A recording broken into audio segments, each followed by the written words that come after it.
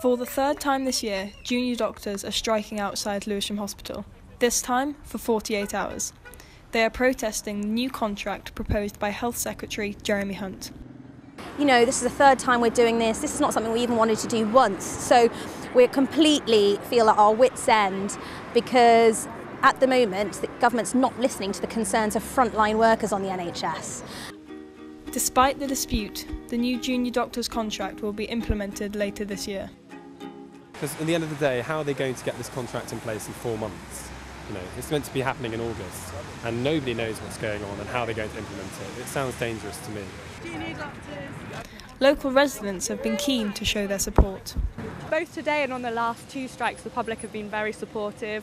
We had one man who had a sign on the first strike saying, "These doctors kind of saved my life. Please don't, impose this contract," which was really nice. And he joined us on the picket.